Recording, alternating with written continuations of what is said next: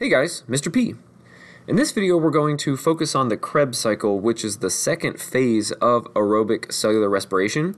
In a past video we talked about glycolysis and the prep step, which occurs here, which is the link reaction between glycolysis and the Krebs cycle. As a review, glucose is converted into two pyruvates, pyruvate number 1 and pyruvate number 2.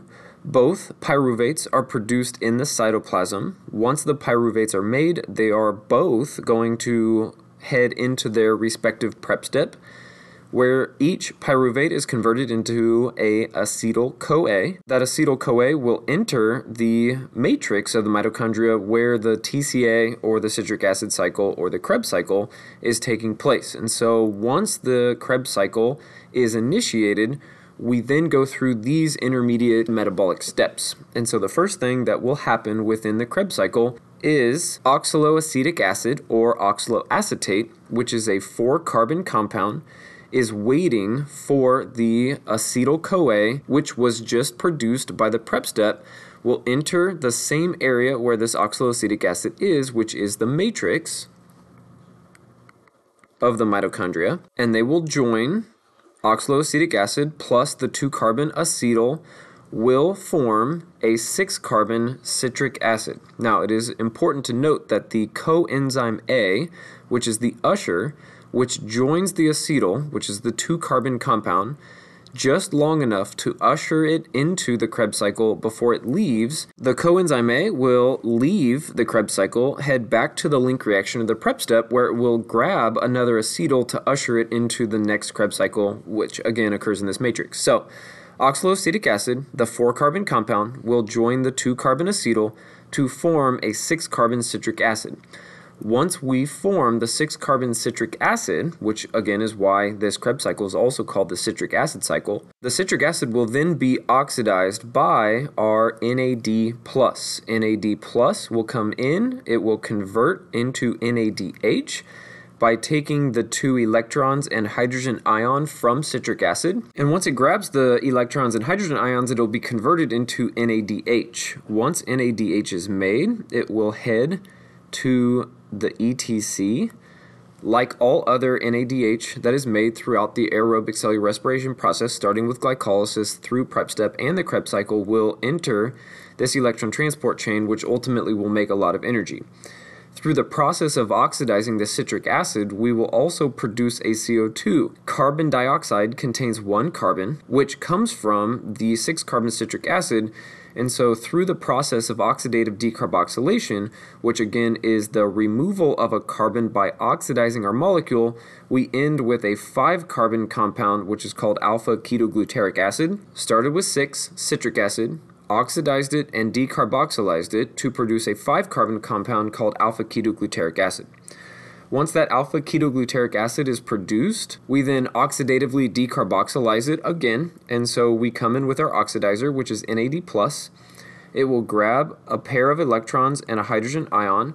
It'll be converted into NADH, and then again we'll cut a carbon off of the AKA, which again is another round of that oxidative decarboxylation. Once we have the oxidative decarboxylation process completed, we then have a 4-carbon compound called succinyl-CoA.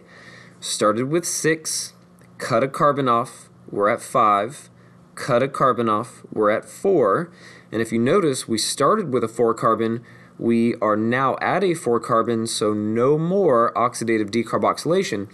There is still some electrons and hydrogen ions that we can squeeze out of these intermediates, but we will not cut or remove any more carbon from this compound. Once we have our succinyl-CoA, we then can squeeze a little bit of energy out in the form of ADP turning into in the form of ATP. And so ADP comes in, again, adenosine diphosphate. It will squeeze a bit of energy out of this succinyl-CoA. It'll produce ATP. Basically, a phosphate will be added to our ADP, turning it into ATP. That will change succinyl-CoA into succinic acid. Once the succinic acid is produced, we then can squeeze more electrons and hydrogen ions out, and so we come in with FAD. FAD is going to grab a pair of electrons and 2 hydrogen ions. That will turn FAD into FADH2, again, 2 hydrogen ions, converting it to FADH2. That turns our succinic acid into malic acid, and if you look at the cycle, we have one more step, turning malic acid into our starting oxaloacetic acid, which requires us to oxidize it with our oxidizer, which is NAD+. NAD+ is going to grab a pair of electrons and a hydrogen ion, turning NAD+ into NADH, turning malic acid into oxaloacetic acid. Now, we started talking about where these NADH and FADH2s are going. NADH, every time it is produced, will head to the ETC.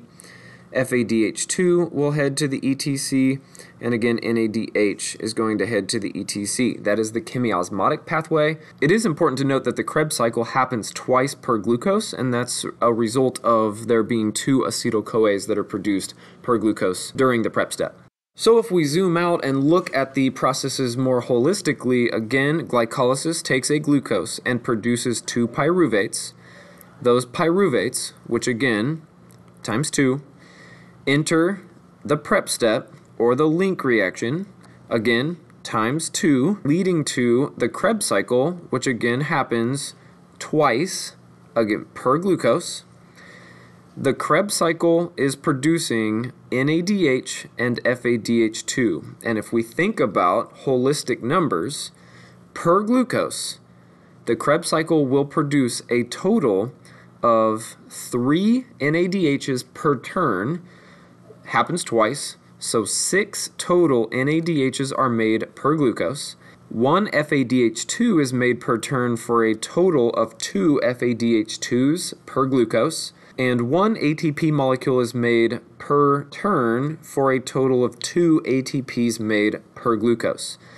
There is NADH that is made during glycolysis, and there is NADH made during the link reaction. All of the NADH and FADH2 that is made during glycolysis, link reaction, and the Krebs cycle is all going to head to the cristae membrane, which is where the electron transport chain is located, which is where chemiosmotic phosphorylation or oxidative phosphorylation occurs, which pumps out a whole bunch of ATP. The next video will be all about the chemiosmotic pathway leading to the abundance of ATP production, but for now this video was targeted specifically for the Krebs cycle. If you learned something, give it a thumbs up, leave any questions in the comments, subscribe to the channel. See ya.